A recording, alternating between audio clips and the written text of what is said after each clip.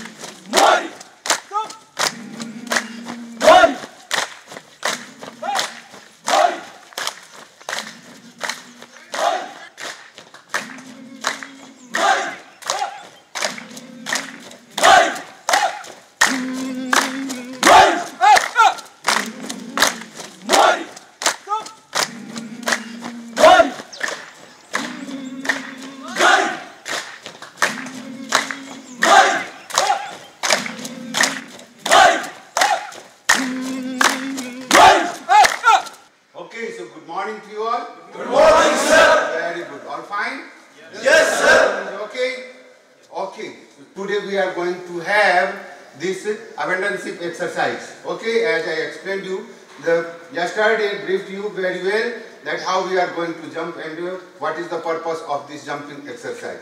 መጀመሪያ ከእኔ እዚህ ኢትዮጵያ ሀገር ይሄ አካዳሚ ሲመጣ የመጀመሪያው ባች ነበርኩኝ።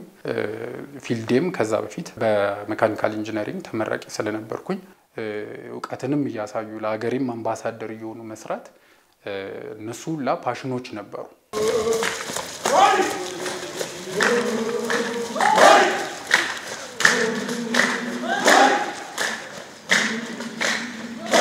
Very good.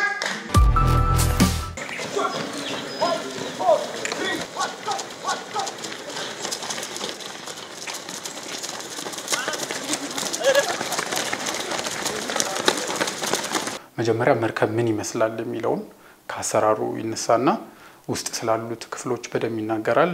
ውስጥ ስላሉት ማሽነሪዎች ይናገራል። እንዴት ነው የሚሰሩት? እንዴት ነው የሚጠገነው? ከዛ በተጨማሪ ደግሞ ጥገና ላይ የሚያስፈልጉ አንዳንድ ከደህንነት ጋር የሚገናኙ ኮንሰፕቶች አሉ። እነሱን ሳይቀር ኦርጋናይዝድ በሆነ መልኩ ነበር እዚህ ስናየ ነበረው። So first of all you can see this is the HRU and this is the extra step, or you can call it the band which is covered this. What is the purpose of this HRU is once the ship is sinking and we are not able to launch the life raft manually, that time need not to worry, let the ship sink and automatically this HRU will release between 1.5 meter to 4 meter of depth. This is sinking and this HRU will operate and this band will be released. Okay, and here you can see this is the penter line. This is the penter line which is inside the life raft connected here in the HRU with the weak link. Okay, so once this is operating, this HRU hammer will cut this rope. This will be operated due to this hydraulic pressures, and this rope will be aparted, and thereafter your life raft will start coming up due to the buoyancy.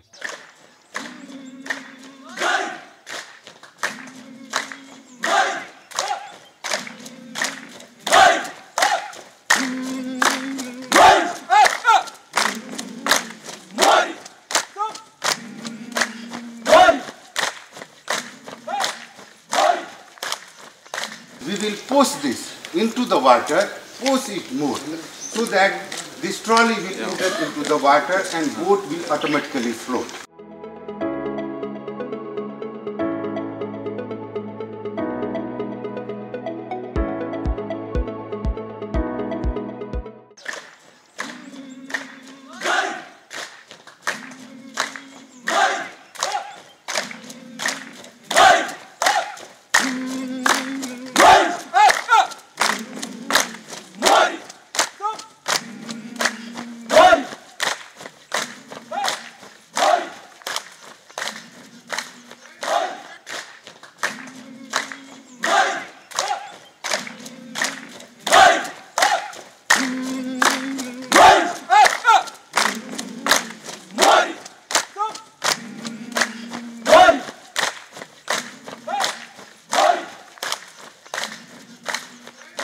don the life jacket properly, and after the muster stations, whatever the muster stations is there, master again wait for the order. No fish markets. Do not get into the panic. You all are the experienced guy. Okay, watch the situations. What kind of the situations is there? What is the positions of the sea is there? State of the sea is there. According to that, you have to take your decisions. Okay, here for precautionary, this is the training one. We all will change into the smaller swimming trunk and by t-shirt, whatever is there, and with that we will jump into the water. Keep your mouth closed and thereafter look wherever you want to go and take your both hand, all the fingers together, take your both hands like this and take it back. Take it back, thereafter dip it into the water and push towards your leg side. Again, leg side. Okay?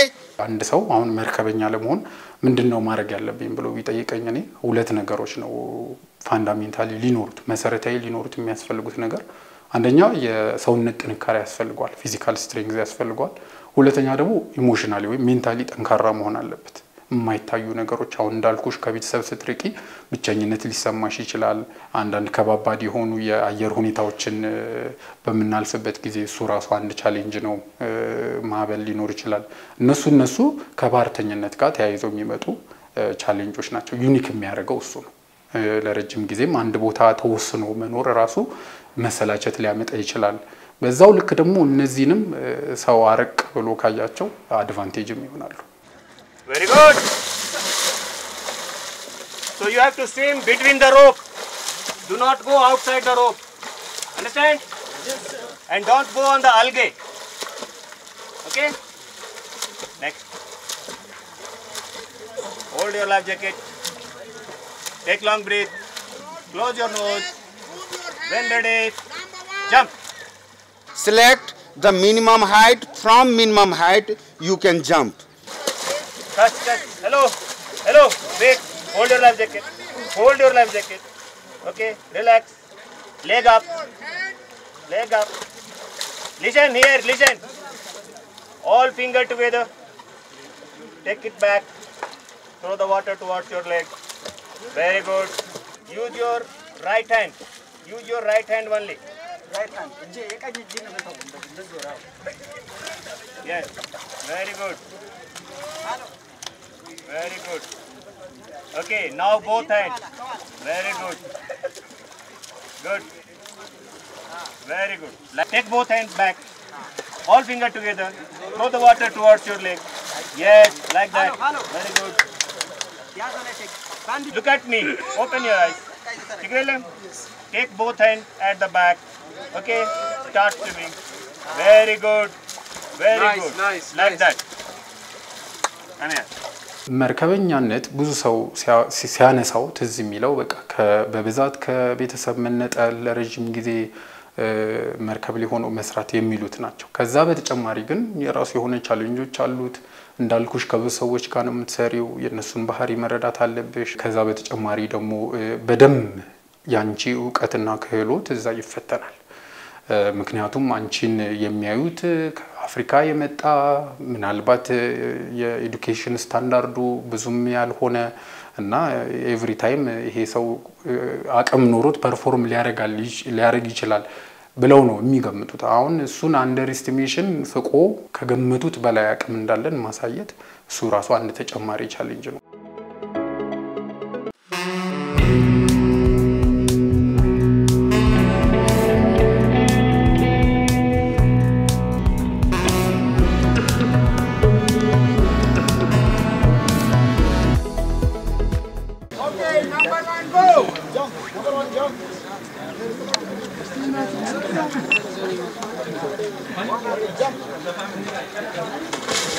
Biggest question ba?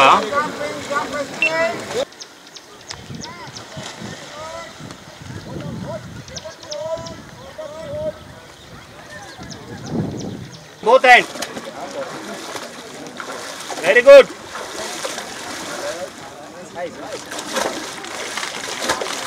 Very good. Gus. Baka. Come. Hold the leg. Yeah.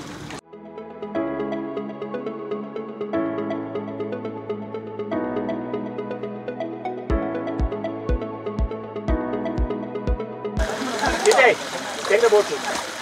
Okay. Very good. Very good. Touch bucket. Okay. Come out. Sir, may I take a photo? Yeah. Give to the.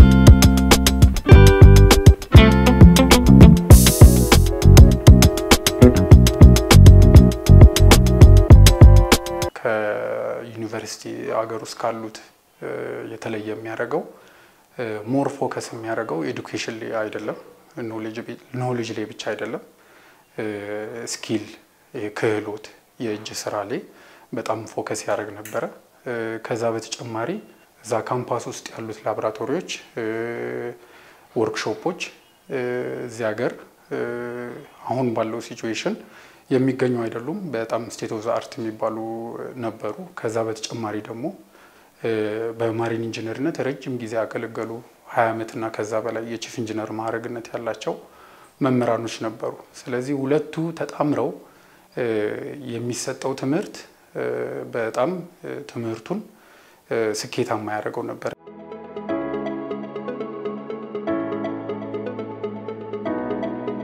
ከረንትሊ ኢትዮጵያ ውስጥ የሌሉ ቴክኖሎጂዎች አገር ውስጥ ለመምጣት ምናልባት ረዘም ያለ ጊዜ ሊፈጅባቸው የሚችሉ ቴክኖሎጂዎችን እዛ በቀላል ባጭር ጊዜ መተዋወቅ ብቻ ሳይሆን እነሱ ላይ በመስራት እነሱ ላይ የተግባር ዕውቀት ኖሮኝ እንድመጣውኛል ይሄ ደግሞ ለሀገሬ ያንን ዕውቀት ማስተላለፍ ይችላል ማለት ነው በየጊዜው ለሀገሪቷ የሚገባው ፎሬን ከረንሲ ሬሚታንስ ማለት ነው የውጪ ገንዘብ በጣም አሁን ባለው ሲቹዌሽን በጣም ትልቅ ነው ይሄ ደግሞ ሀገሪቷ አሁን ካለባት የፎሬን ከረንሲ ዲማንድ አንፃር ይሄ እኛ ራሱ ትልቅ ሮል እንጫወታለን ማለት ነው እንዳልኩሽ ዋናው ትልቁ ነገር በቃ ለኢትዮጵያ በጣም ትልቅ ኢሜጅ መሆናችን ነው እና ደግሞ አስመስከረናል ኢትዮጵያኖች እንደ አትሌቶቻችን የትም ሀገር ሄደን ማሸነፍ እንደምንችል አሳይተናል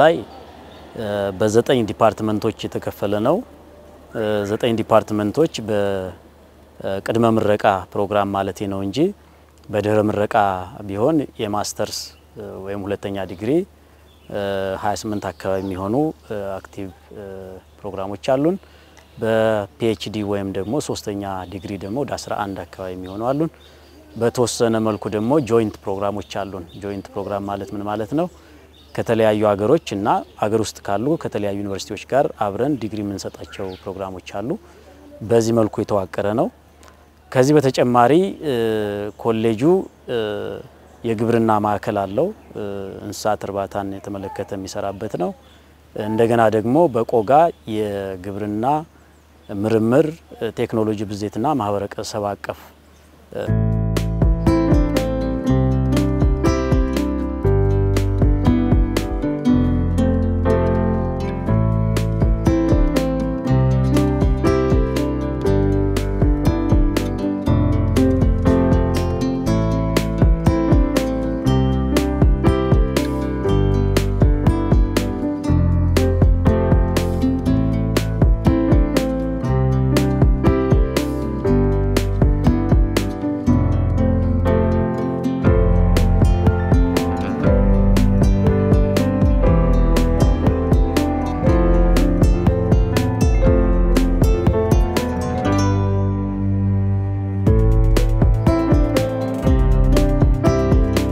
በእድሜ ደረጃ ስናየው አሁን ከተጀመረ በ2005 ነው አክቹዋል እንትኑ በፈረንጆች የጀመረው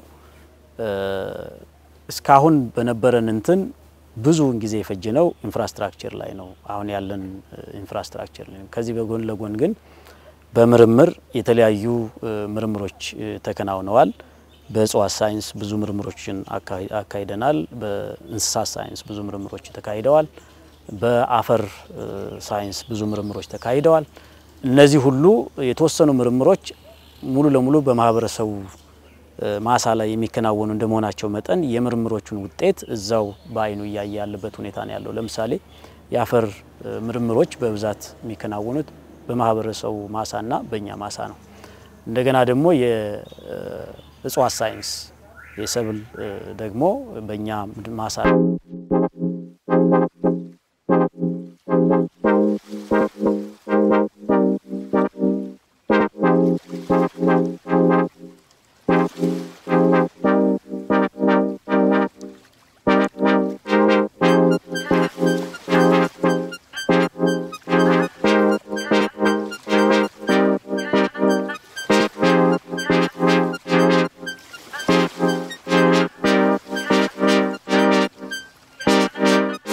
ሰው መግባት ያለባቸው ናቸው ተብሎ ከታመነባቸው ይገባሉ ከነዚያ ውስጥኛ እየሰራን ያለነው በተለይ በቆጋ የግብርና ምርምር ማዕከላችን የተለያዩ ዘር በተለይ ደግሞ early generation seed ምንለው ቅድመ መስራችና መስራች ምንላቸው ዘሮች ላይ በተለይ በበጋው እያባዛን ነው እንገኛው ለምሳሌ የስንዴን ብንወስድ ስንዴ ዋናው ትኩረታችን ነው ዘርን በተመለከተ ለምን አማራ ክልል ከፍተኛ የሆነ የዘር እጥረት አለ ስለዚህ ማንኛውም የዘር ምስክር ወረቀት ያለው የሚያባዛው ላይ ሳይሆን ከእሱ የማያባዛቸው ቅድመ መስራችና መስራች ዘሮች ላይ ከአማራ ግብርና ምርምር ማዕከል ጋር በመተባበር ይሄን እየሰራን ያለ ነው ሁለተኛው በእንስሳት ሳይንስ በኩል ብንሄድ የተለያዩ የመኖ ዝርያዎች አሉ እነዚህ የመኖ ዝርያዎች እኛ ማሳ ላይ ኢስታብሊሽ አድርገናቸዋል ስለዚህ አስፈላጊ በሚሆንበት ጊዜ ማንኛውም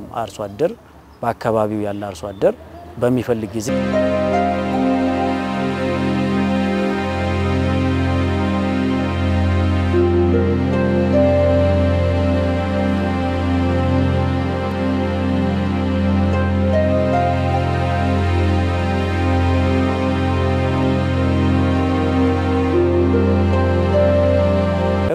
የከተማ ግብርናን ያማከለ አይደለም ከተማ ግብርና ላይ ለምሳሌ የእንስሳት ክሊኒክ የሚባል የለውም የከተማ ግብርና በራሱ የእንስሳት ህክምና የገጠርን አማክሎ ነው ያለውና ያንን ጋፕ በማየት እንደ ኮሌጅ ቬተርናሪ ሳይንስ እና ቬተርናሪ ሜዲሲን ስላለን በአካባቢው የሌለውን ጋፕ እኛ ክሊኒክ ውስን የሆነች ቦታ ወስነን ባለሙያዎቻችን በነፃ ግን የመድኃኒት ብቻ በማስከፈል ያካባቢውን ከዶሮ ከቤት እነዚህ ፔት አኒማል ከምንላቸው ጀምሮ እስከ ጋማ ከብቶች ድረስ ህክምና እንሰጣለን ለምሳሌ በባለፈው አመት በቁጥር ለመግለጽ ከ40,000 በላይ የሆኑ እንስሳት ቅድም ባያችኋት ክሊኒክ ውስጥ የታከሙበት ሁኔታ ነው ያለው ይሄ ብቻ ሳንወሰን እንስሳት መኖን በተመለከተ እርባታን በተመለከተ ዝርያ ማሻሻልን በተመለከተ ባህርዳርና አካባቢው ያሉ የወተት እርባታና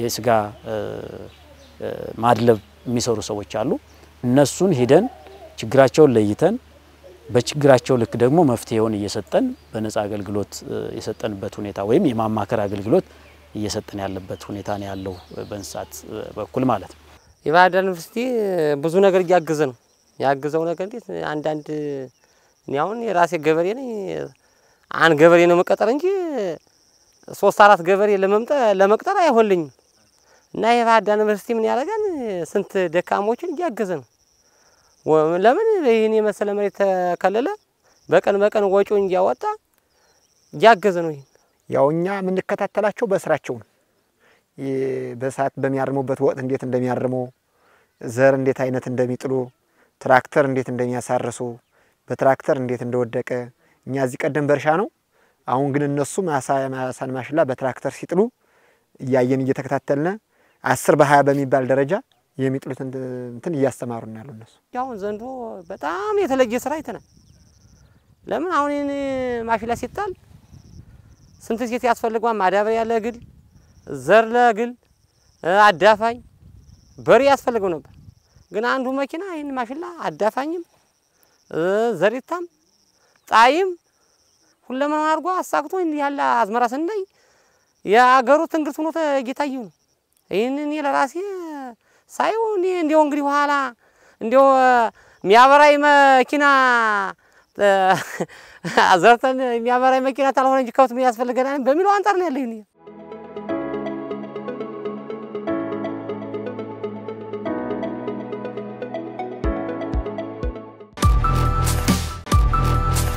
የኛ ማሳ ላይ ከዘር በተጨማሪ የከቨር ክሮፕ ምንለው አለ።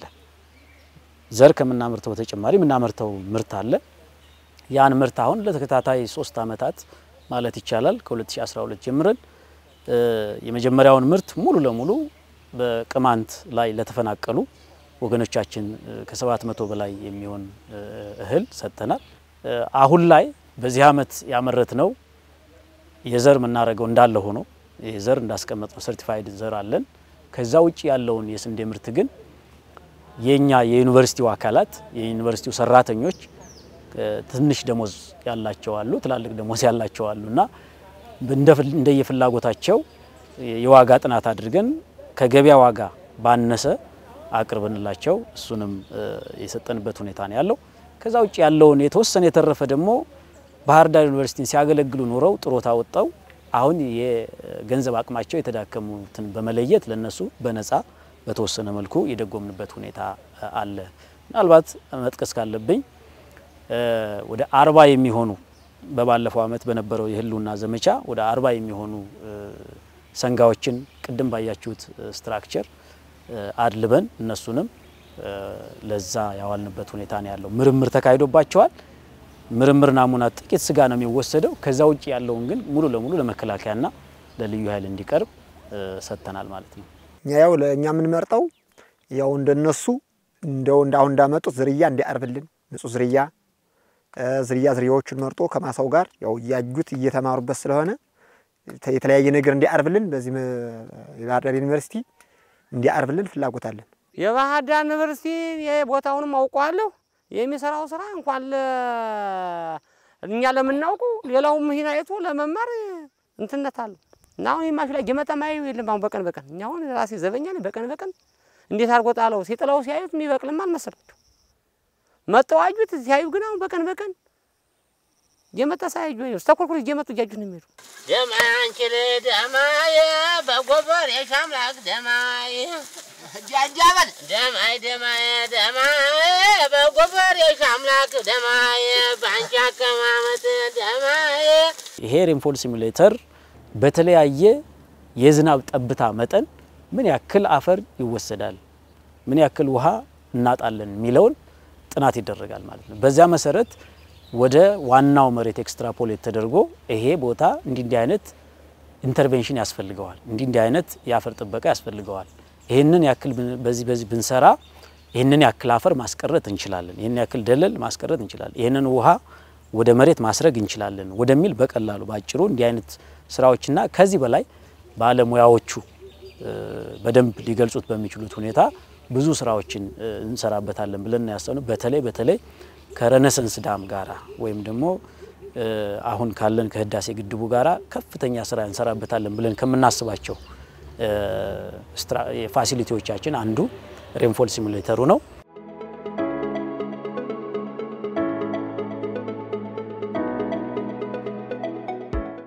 ሴት ስታፎቻችን ብዙ ሰፈር ያደርጋሉ። ልጆቻቸውን በቀላሉ አክሰስ ማድረግ አይችሉም። በቀላሉ ቶሎ ሄደው አጥብተው መመለስ አይችሉም።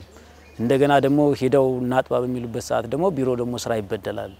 ስለዚህ በየግቢያቸው አንዳንድ ዴይ ኬር ብናደርግ ስታፉ ተረጋግቶ ልጁንም በዛው እያጠባ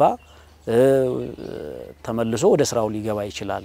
በማንኛውም ሰዓት እናትየዋ ማጥባት የምትችልበት ሁኔታ ህፃኑም ኬር ተደርጎለት መተኛት ባለበት ሰዓት ይተኛል፣ ምግብ መመገብ ባለበት ሰዓት ይመገባል፣ መጸዳዳት ንጽህናው መጠበቅ ባለበት ሰዓት ይጠበቅለታልና በዛ መልኩ ቢሆን በሙሉ ልብ ስታፎቻችን ቢሮ ስራቸውን ይሰራሉ ተብሎ ስለሚታሰብ ያንንም ደግሞ በተግባርም ያየነው ስለሆነ እኛ እንደውም ከዚህ በላይ ወደፊት ወደ ኮሚኒቲ ስኩል ለማሳደግ እቅዱ አለ ጥናት ላይ እንዳለ ነው አሁን ያለን መረጃ ማለት ነው።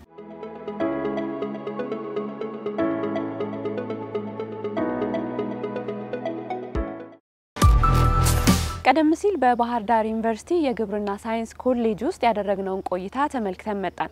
ተመልካቾቻችን ባህርዳር ዩኒቨርስቲ በውስጡ በርካታ ልዩ የሆኑ ነገሮችን የያዘ አንጋፋ ዩኒቨርስቲ መሆኑን ባሳለፍነው ሳምንታትም በዚህ ሳምንትም በነበረን ቆይታ መመልከት ችለናል። እኛም አጠር እያደረግን ነው ወደ እናንተ ለማቅረብ የሞከርነው በማሪታይም አካዳሚ፣ በግብርና ሳይንስ ኮሌጅ፣ በጨርቃ ጨርቅ፣ በቴክኖሎጂ ኢንስቲትዩት እና ባሉት አካዳሚዎች ውስጥ በርካታ የምርምር የቴክኖሎጂ እና የተለያዩ ስራዎችን እየሰራ ይገኛል። የዩኒቨርሲቲው ማህበረሰብም እጅግ ደስ የሚል የስራ ተነሳሽነት ያላቸው እንዲሁም ደግሞ የአካባቢው ማህበረሰብም ለዩኒቨርሲቲው ትልቅ ከበሬታ ያለው እንደሆነም ለማየት ችለናል። ዩኒቨርሲቲው በቀጣይም በምርምር በቴክኖሎጂ ባሉት ዘርፎች በሙሉ በርካታ ስራዎችን ለመስራት እንዳቀደም አውቀናል። እንግዲህ በዚህ ይሄ ቅድም መልካም እንዲሆን ምኞታችን ነው፣ እንዲሳካ ምኞታችን ነው። እስካሁን ድረስ እየሰራ ያለውንም ስራ ለማድነቅ እንወዳለን። ሌሎች የመንግስትና የግል ዩኒቨርሲቲዎችም ከዚህ መልካም ተሞክሮችን እንደምትወስዱ እምነታችን ነው። ባህርዳር ዩኒቨርሲቲ አጠቃላይ ማህበረሰብ እዚህ በነበረን ቆይታ ስላደረጉልን መልካም ትብብር ሁሉ ማመስገን እንፈልጋለን። በቀጣይ በሚኖሩን የትምህርት ዓለም ቆይታዎቻችን እንግዲህ የሌሎች ዩኒቨርሲቲዎችን መልካም የምንላቸው ተሞክሮች በተለየ መልኩ እያዘጋጀን ወደ እናንተ እናደርሳለን። ቀጣይ ሳምንት በተለየ ርዕሰ ጉዳይ የምንገናኝ ይሆናል። ቃል ኪዳን ታደሰ አብሬያችሁ ቆየው። መልካም ሳምንት።